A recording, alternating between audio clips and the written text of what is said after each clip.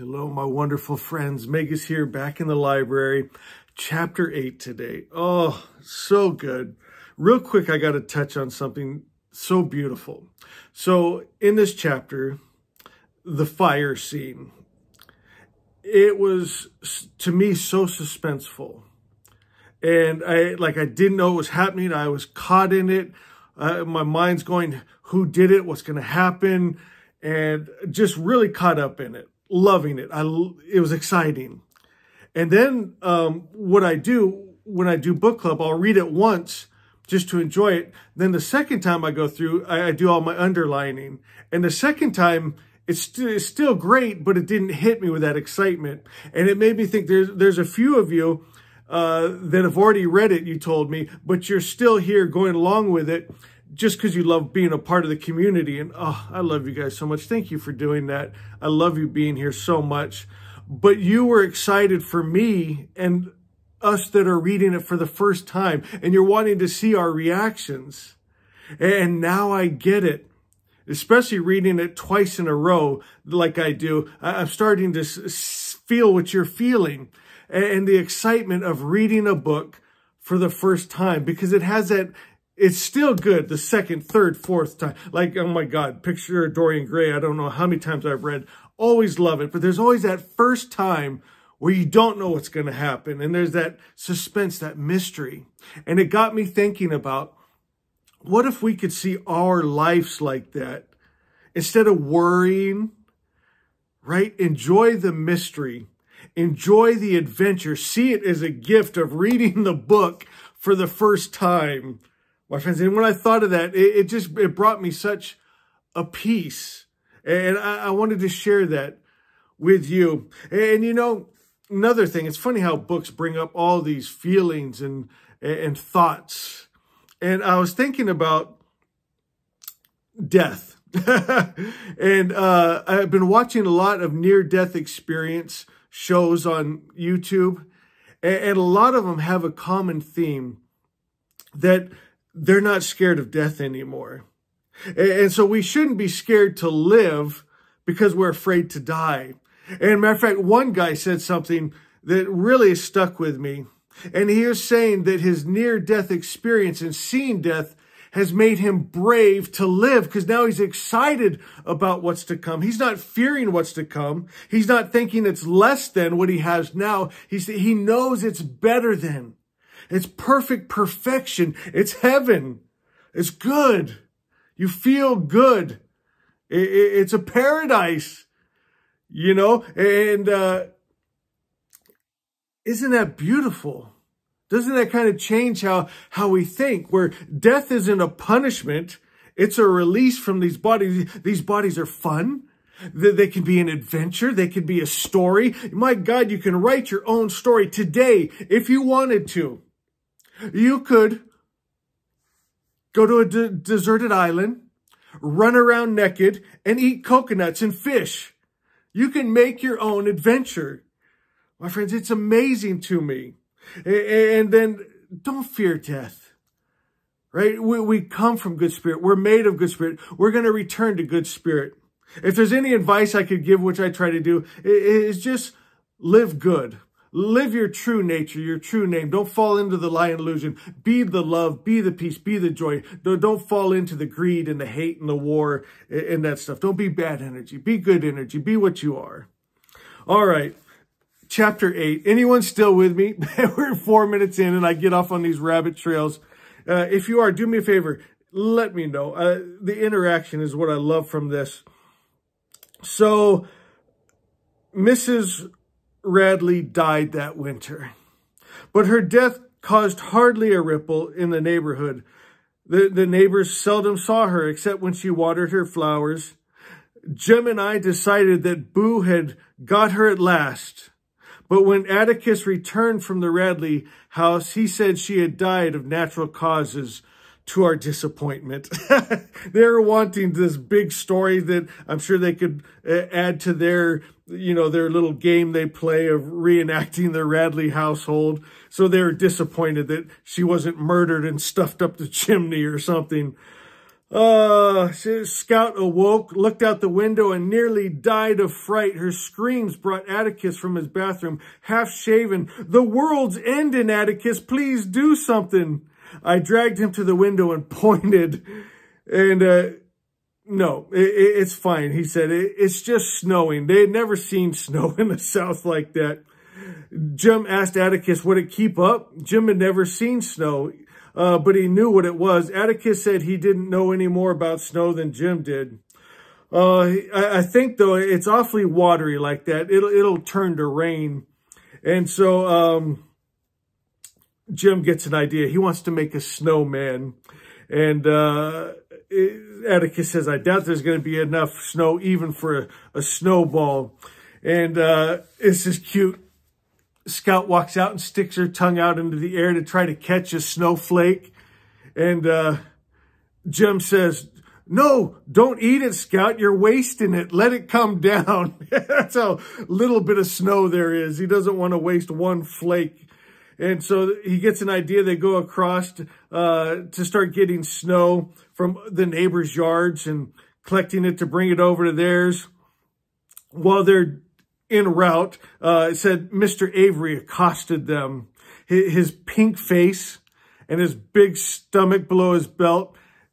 This is how kids' minds work. They're getting inspiration for their snowman here.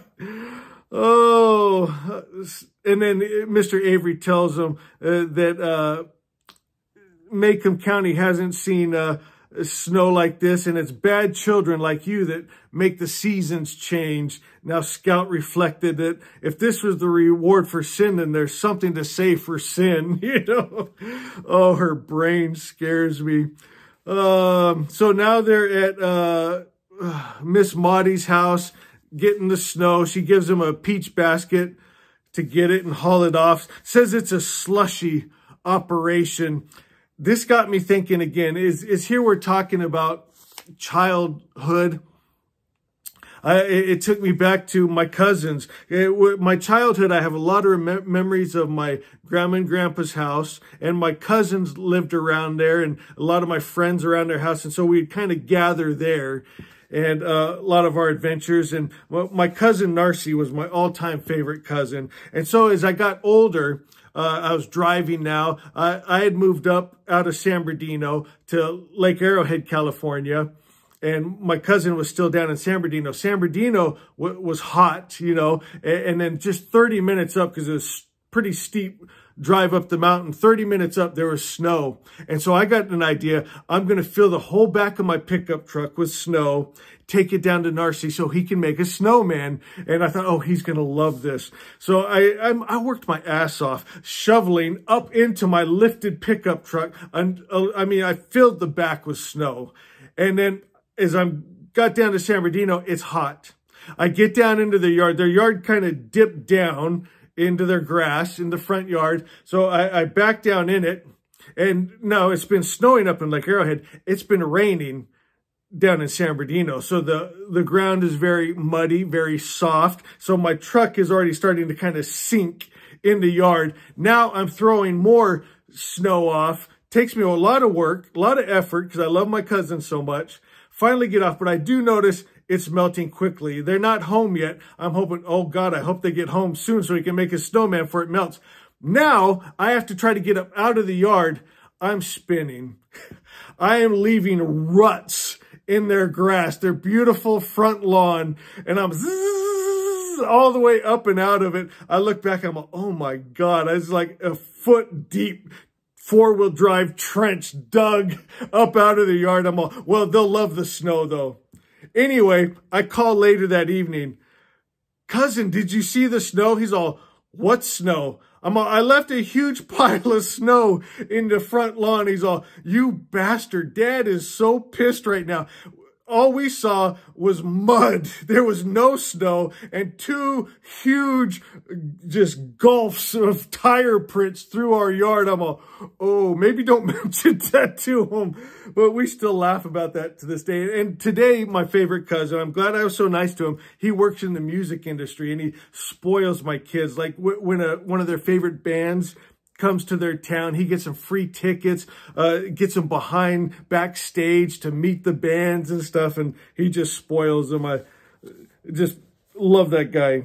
Okay, so now speaking of mud, Jim's making a snowman, but there's not enough snow for just snow, so he makes a mud man first. He builds the shape of Mr. Avery out of mud, and then put snow around it, and then like the sticks for arms and all this stuff. And now Atticus is just a proud papa when he gets home and sees it. He says, Jim, I will never worry about what will become of you. You will always have an idea. But then Atticus kind of steps back. This cracks me up. Squints his eyes, looking at the snowman, and then he grins and starts laughing. And he says, you know, we're going to get sued here. You need to tone that down. That you can't be making caricatures of our neighbors. He knew that was Mr.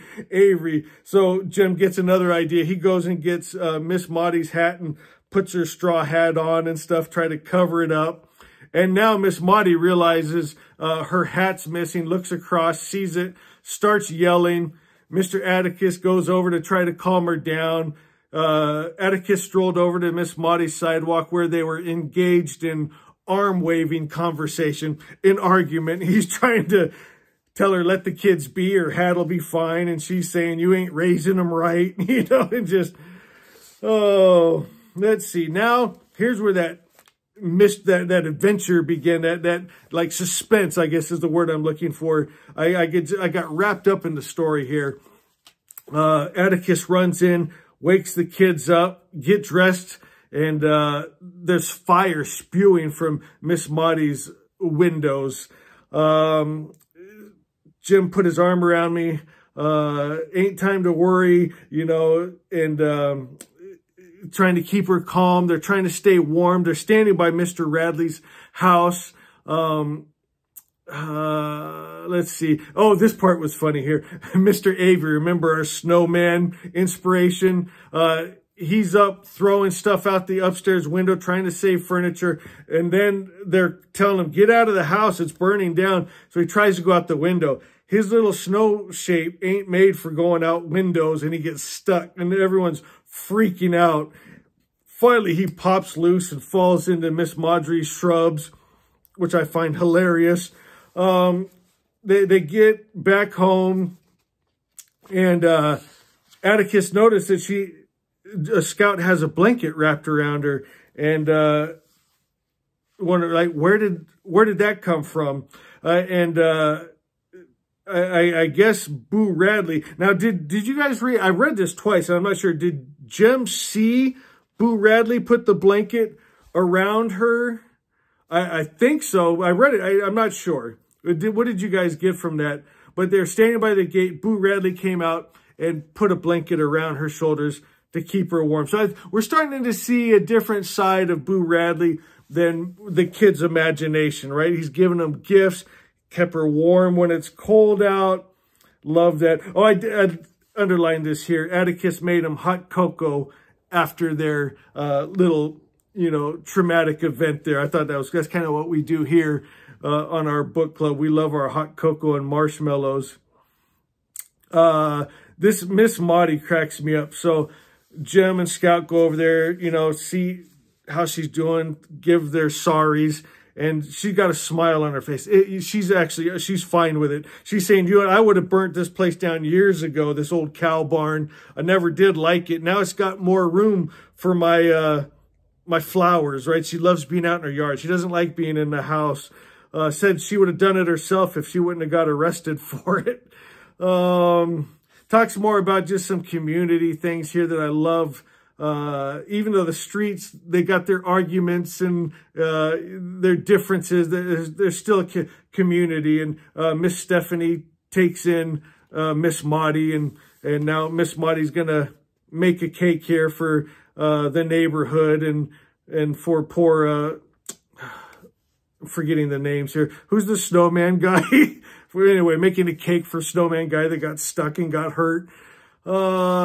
Says when we left her, she was still laughing and chuckling. Jim said he didn't know what was the matter with her. That was just Miss Maudie. So, I mean, you really see the characters. You know this Miss Maudie now. You get to know this Avery. You know, he'll step up for the neighbors, risk his own life for them, but also very superstitious thanks to the Weathers by children's sin, you know, and stuff. And oh, this book, just great. And as I have fun as I'm reading it, I find myself, I stop and I get lost in my mind, all the different adventures with me and my cousins and my friends, you know. Are you guys experiencing that also? I know a few of you have shared some of your childhood stories. I love hearing them. Please share them with me.